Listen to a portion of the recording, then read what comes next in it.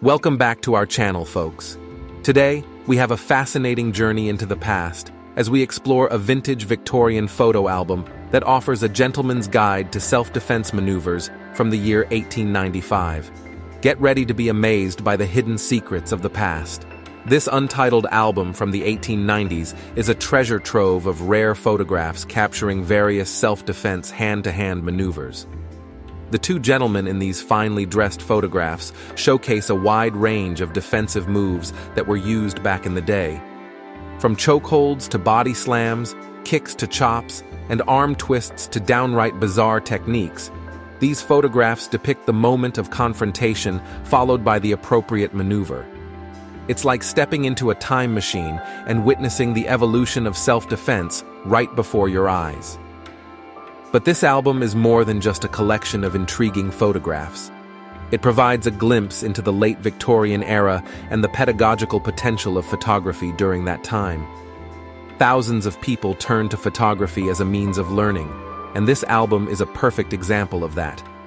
Self-defense is a concept as old as humanity itself. Even the earliest humans had to learn how to protect themselves and pass on their strategies to others. Over time, self-defense evolved into various forms, including martial arts. Martial arts, regardless of their cultural origins, share a common objective: to physically defeat an opponent or defend oneself from physical threats. Some martial arts are deeply rooted in spiritual or religious beliefs, like Buddhism, Taoism, or Shinto.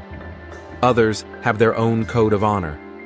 While martial arts are often associated with East Asian cultures, they are not exclusive to Asia. In Europe, there was a rich tradition of combat martial arts known as historical European martial arts, which are now being reconstructed by several organizations. The Americas also have their own unique martial arts traditions.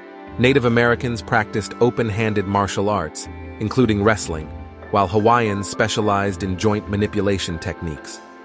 And let's not forget capoeira, a Brazilian martial art with African influences. Each martial art has its own distinct characteristics, but they all share one thing in common: the systemization of fighting techniques. Training methods can vary, from sparring to forms or routines of techniques performed alone or with a partner. The term martial comes from Mars, the Roman god of war. Martial arts literally means arts of Mars. In fact, the term was originally used by 15th century Europeans to refer to their own fighting arts, now known as historical European martial arts. So, get ready to immerse yourself in the ancient art of Victorian self-defense. We'll take you on a journey through time, exploring the fascinating world of these vintage photographs. Stay tuned for more intriguing stories from the past, and don't forget to give this video a thumbs up and subscribe to our channel for more captivating content. Until next time, folks. Photo credit, Metropolitan Museum of Art.